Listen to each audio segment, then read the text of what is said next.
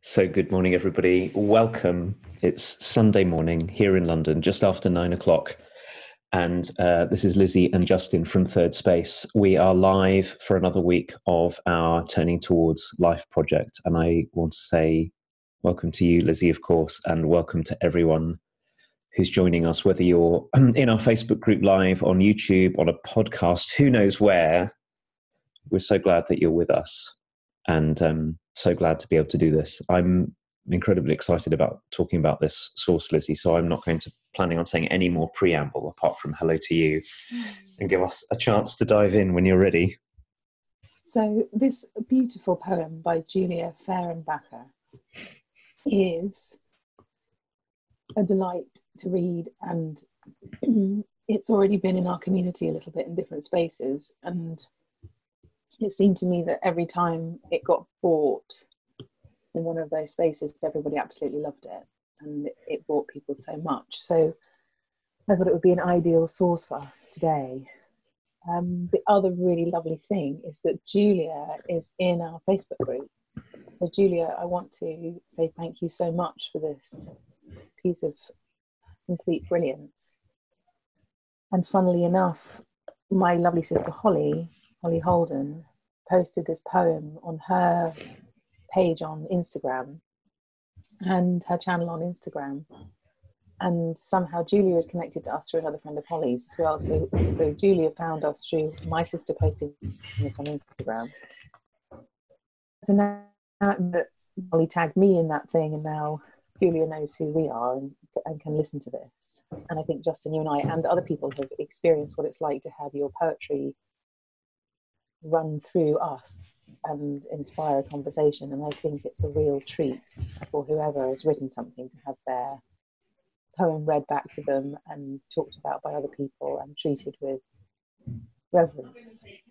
And I know Julia's already very appreciative of the way that we've held her poem so far and the way Holes has posted it, and it just feels really wonderful to know that there's a human being who knows we're doing this, who wrote it. So I'm really grateful for that as well.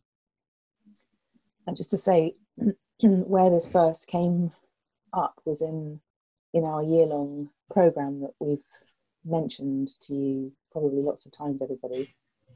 This came from a poetry retreat that we did in amongst our year-long program, where we have time to be inside and feel breathed into by poetry for all kinds of different reasons that make sense when you're in the program.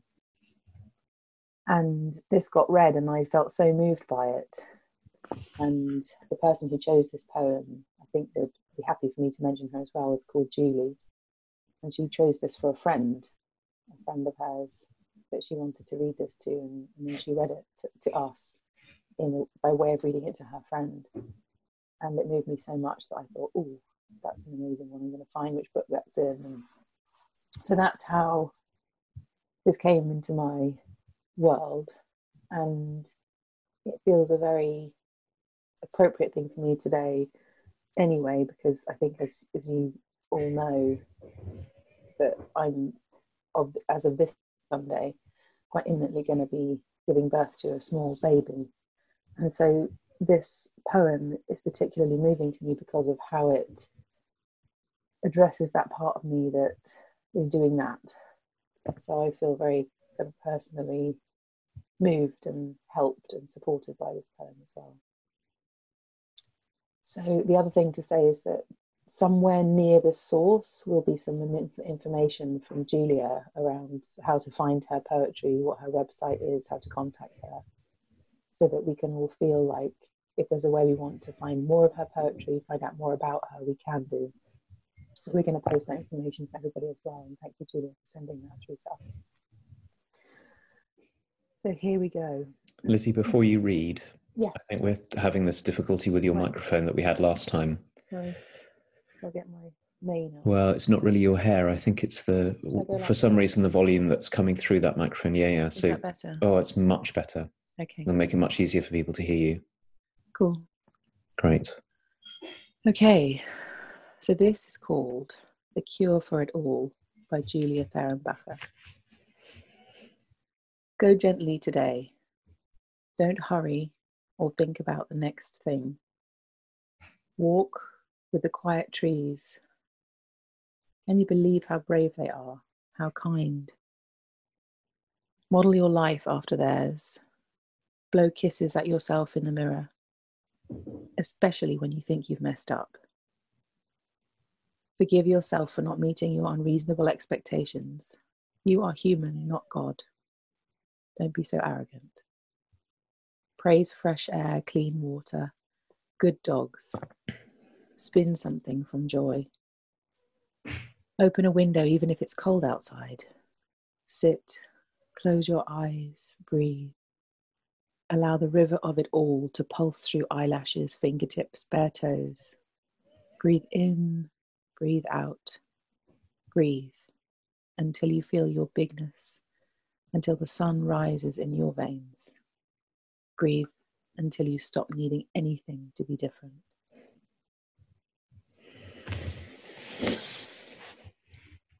So as always, I'm going to read this too.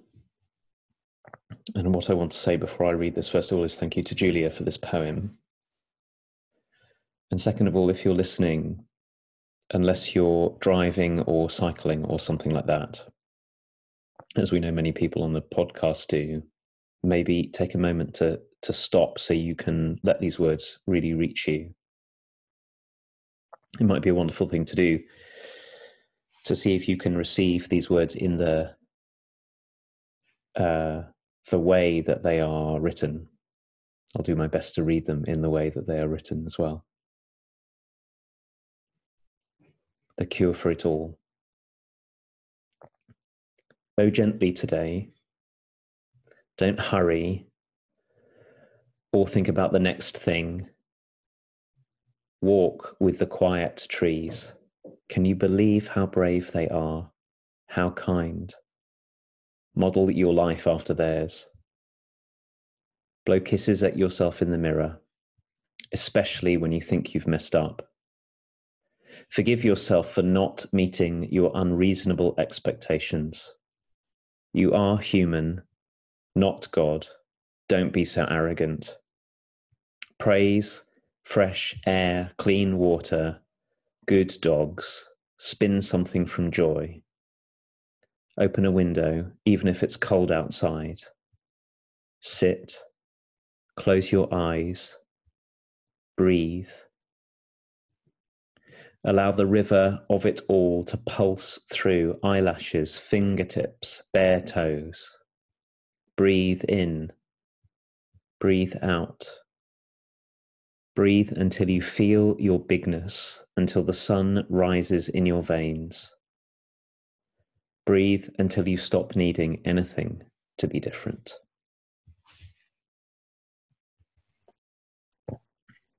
Thank you, Justin. I love being read to. It's just such a beautiful thing to receive and just breathe in and actually allowing it all to pulse through myself. I'm really grateful for that, and that this is the practice that we have. How beautiful to read to each other, just that simple thing.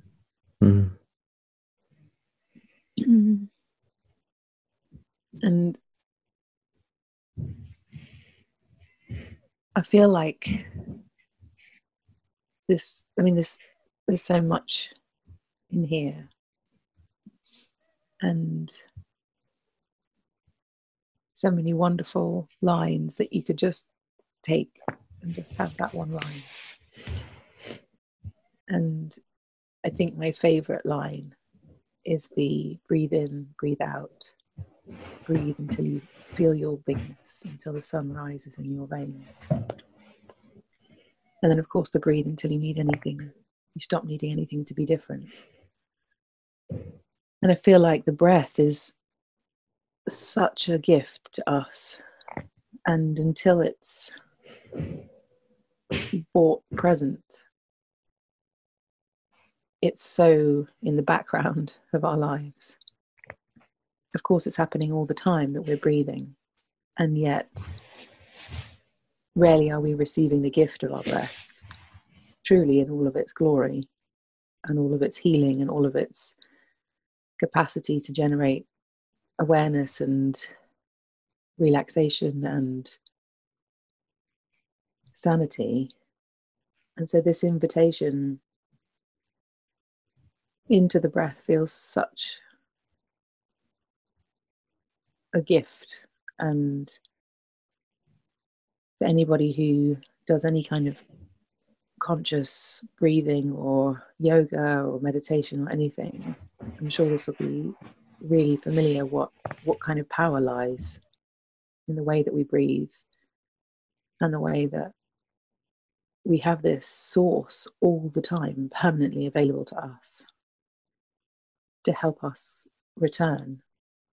And for me, this whole poem feels like a big return, a return to something. And I think it's why it appealed so deeply to me for a source for us, because I think turning towards life is about returning, like returning home, returning to ourselves, returning to our centers, returning to one another. There's a kind of way that we go so far away from ourselves. And this encapsulates this feeling of coming home to me and sends me into a kind of connectedness, a kind of realness that I feel is just to be a person and feel connected to life.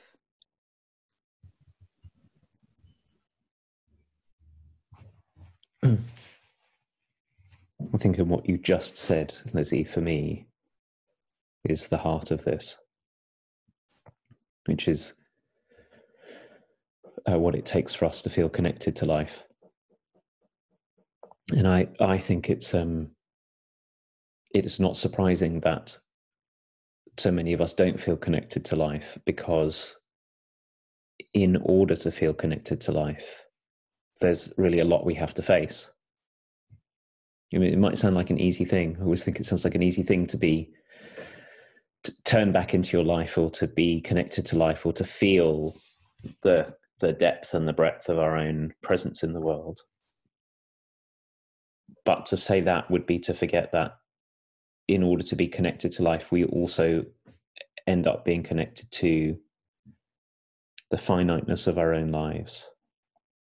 Like, we can't be connected to life if we're not also prepared to be connected to death, and we can't be connected to joy unless we're also prepared to feel the inevitable suffering and difficulties of life. And because of that, it's really easy for so many of us, I'm really just talking about myself here, but to kind of skate over the surface of things and to be far away. There's a way in which being far away from our own lives protects us from all the difficulty at the cost of also protecting us from our own aliveness. So it's a big old deal to turn back, to feel what Julia is inviting us into, to feel the possibility of joy, to allow the river of all of life to pulse through every part of us, to feel our own bigness.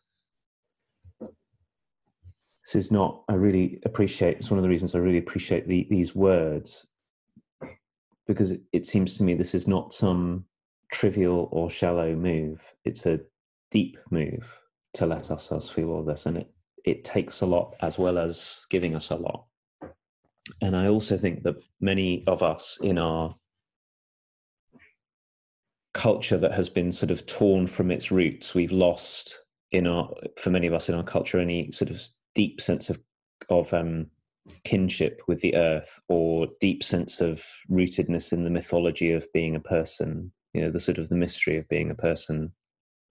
We really need words like this to bring us home again. And yeah, go on. I was just going to say, what's occurring to me when you say that as well is it's not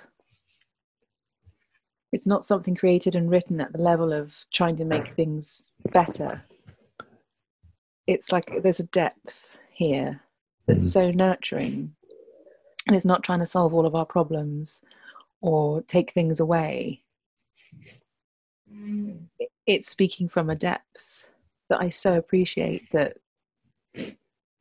in some way allows us to come back to those things in a different way if we were to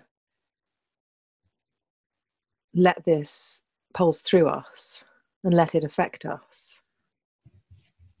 And I love that invitation, Justin, you made of, when you were reading, for us to just breathe and be a little more present than we were before to receive what this is.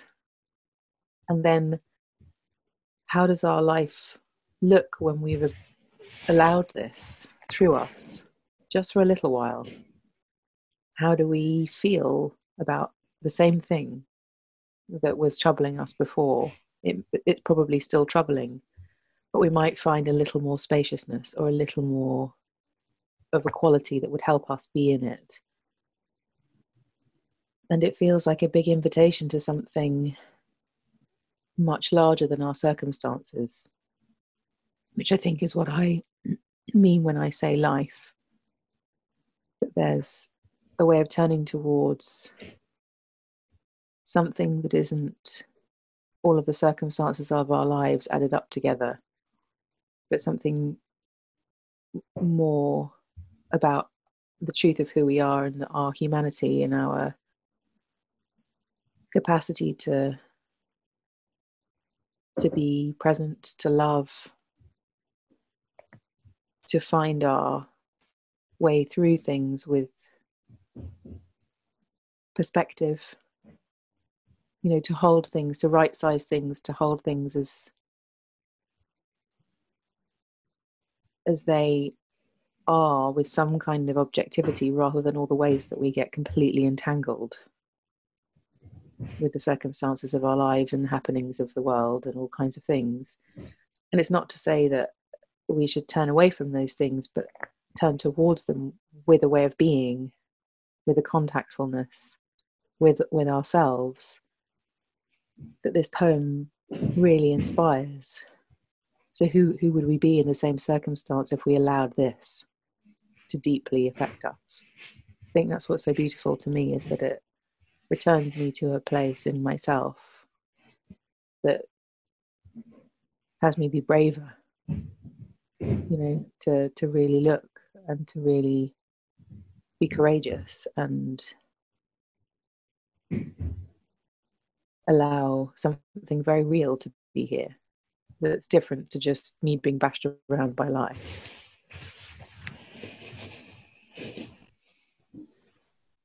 I love what you're saying about, I've now forgotten the word that you said. Oh, you said objectivity.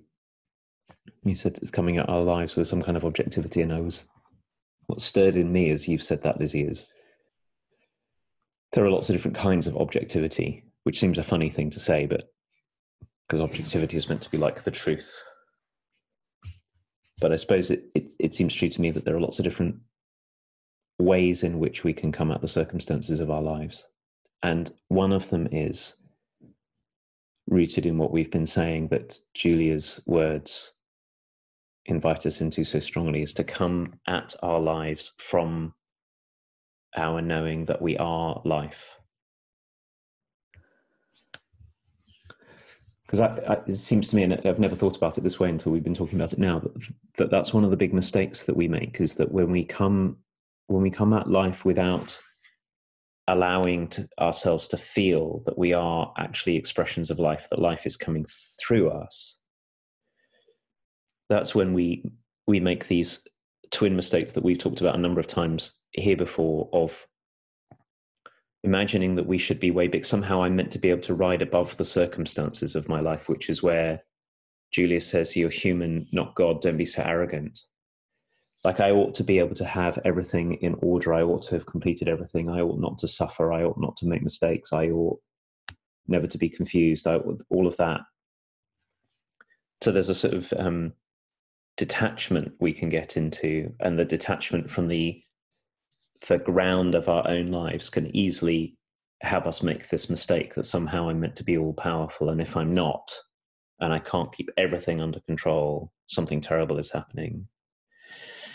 and then the counterpoint to it, which I think is even more fully expressed in these words, is where because we don't feel life coming through us, we feel so tiny and so alone and so powerless and so absent, that it's very hard for us to be in contact with the joy and pleasure of really simple things about, or the depth of them, of being alive, of which I think you talked about the breath earlier, which I think breath is just such a great place to start. What an amazing thing it is to be able to breathe. It's the most amazing thing. I can breathe. And not only can I breathe, I know I'm breathing. So I'm a kind of being that can know stuff and experience stuff. I'm experiencing breathing. So that's what I'm getting from our conversation and from Julia's words, is this sense that when we make the move to open ourselves to life coming through, we don't make our difficulties less difficult. We don't stop that I'm ill or frightened or there's some situation that I wish were different. We don't change any of that. But what we do change is our sense of being fully in the flow of life. And that's it's two things. It's a great liberation in one sense, but it's also a great I can't think of the word of this. I was going to say connector, like knowing ourselves in the family of things this way. And then we don't need to need anything right in that moment to be as different as we thought we needed it to be.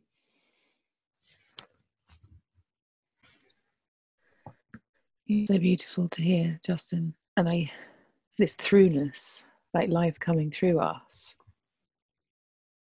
There's something about the nature of throughness that also implies that we are something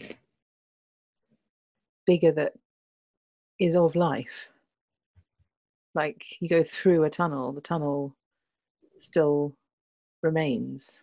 Like there's something untouchable implied in having life flow through us. And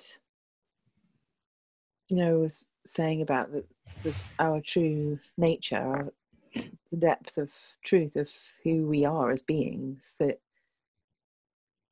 we can connect to through the breath. And noticing it's kind of hard to say this, and like I don't 100% have the language, but when I connect to life being lived through me, I can find the implicit nature of myself more readily available than I'm in charge here or something. Like the I is less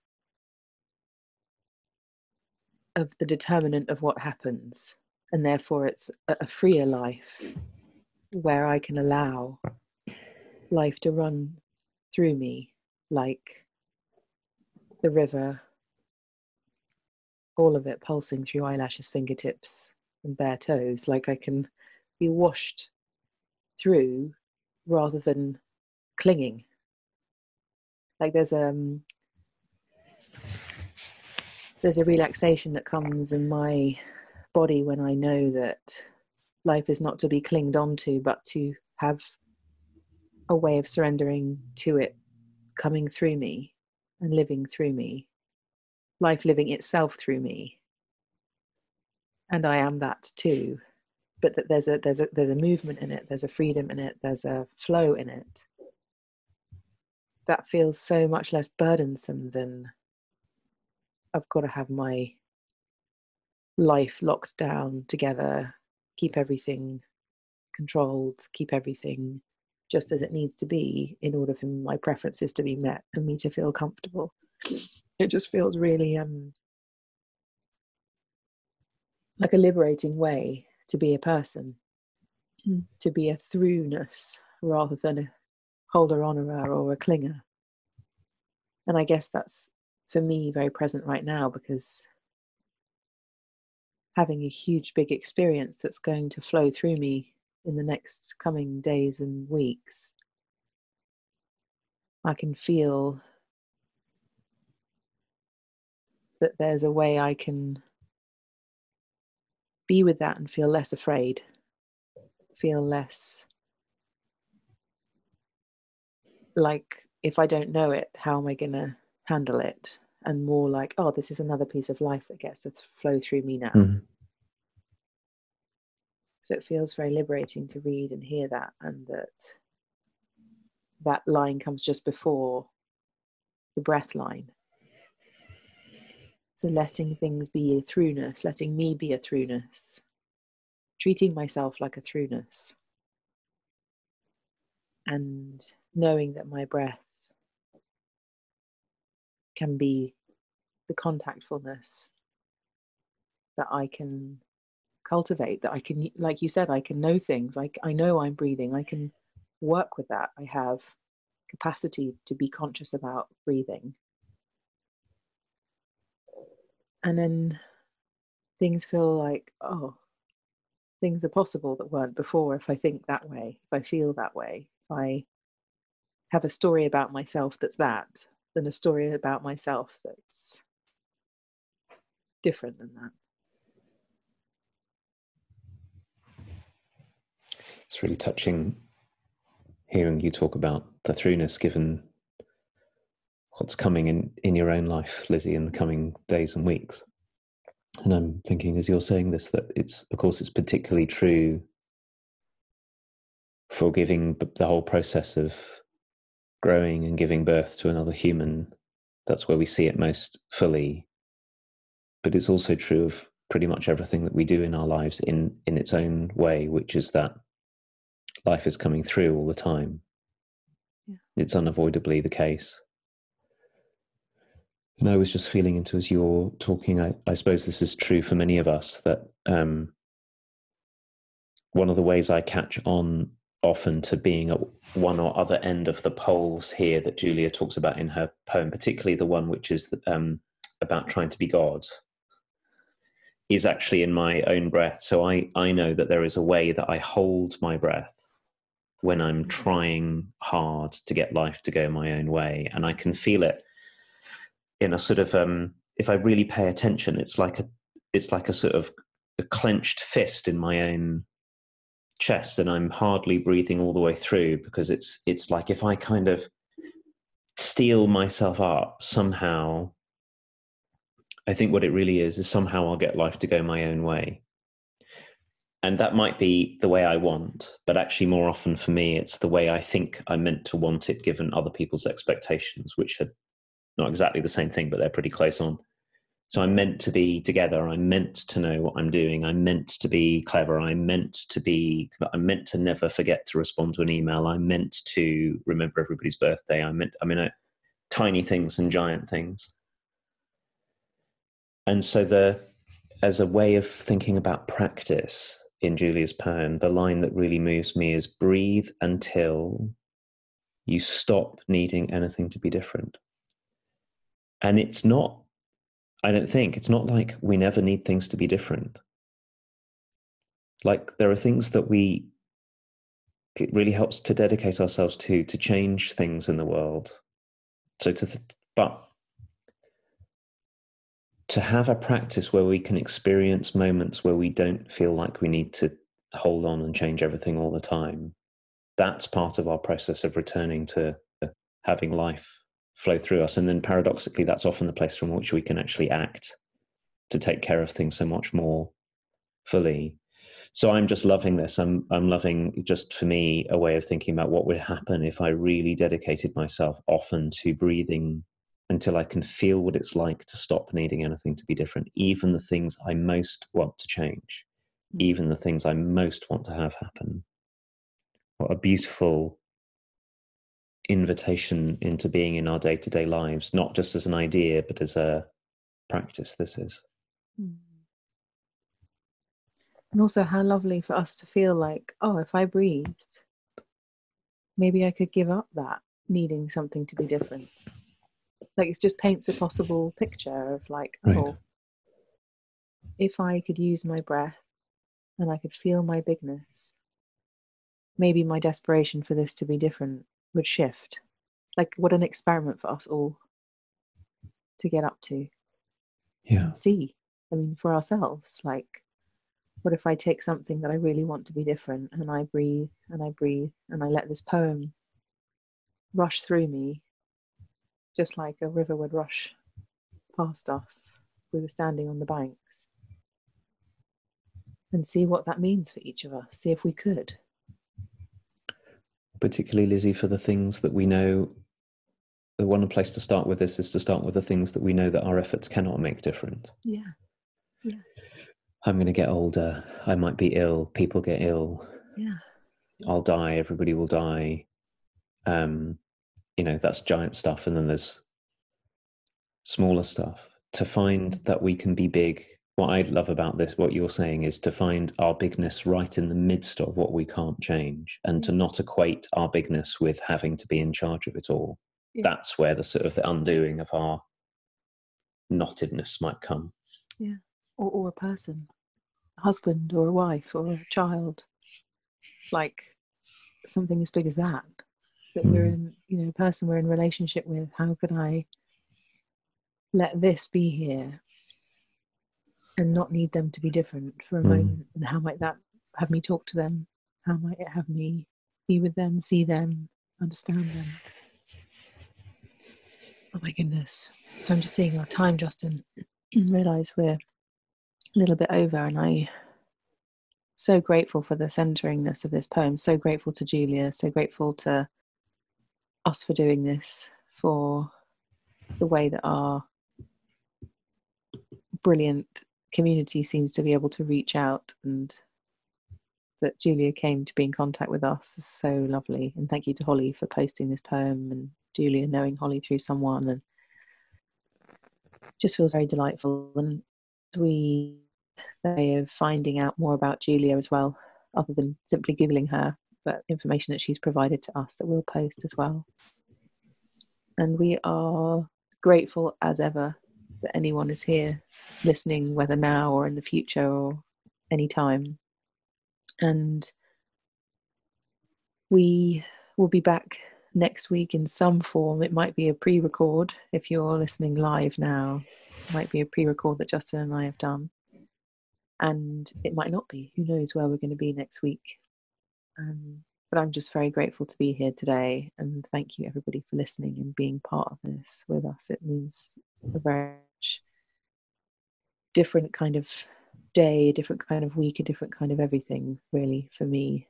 And I know for Justin as well. So thank you for adding to our lives by being here and enabling us to cultivate this amazing weekly ritual that we have. Thank you, everybody. We'll post Julia's details on our Facebook group and also on turningtowards.life.